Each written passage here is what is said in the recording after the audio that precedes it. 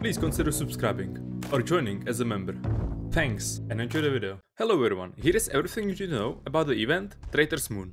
The event is lasting from March 24th to April 14th and is starting today at 4 PM CET. In this event, you can get 4 legendary unique weapons, 2 new weapon variants and 2 new guns. Keep in mind that those new guns will be locked even after the event is over for a couple of weeks. Here on the screen, you see how much points you get for doing each stuff, and I think looting bodies is still one of the best. Last event, the fastest way how to get the points was looting bodies in quick play, which is still very effective, but I think this event, it changes, and I think the best way is bounty hunt. Why? Because you can get a lot of boosters that actually stack up, and those apply in bounty hunt. If you play one of the 4 DLC hunters that you see on the screen, they give you 10% boost. Plus, there is a trade for the event that costs 10 trade points that also gives you 10% boost. So if you combine those two, you have already 20% XP boost.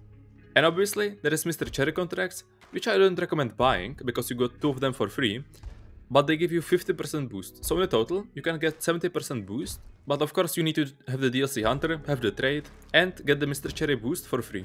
This event is basically the same event as before, but this one is made pay to win. Because if you pay, you can complete the event way easier. At the end, I want to invite you to my stream, where I'll be speedrunning the entire event in one day. My guess is that I can complete it in like 7-8 hours maybe, but we'll see. I'm gonna make a video about it tomorrow, but if you wanna see me live speedrun the event, then you can watch me on Twitch TV/Raktazi. Thank you for watching and good luck in the event.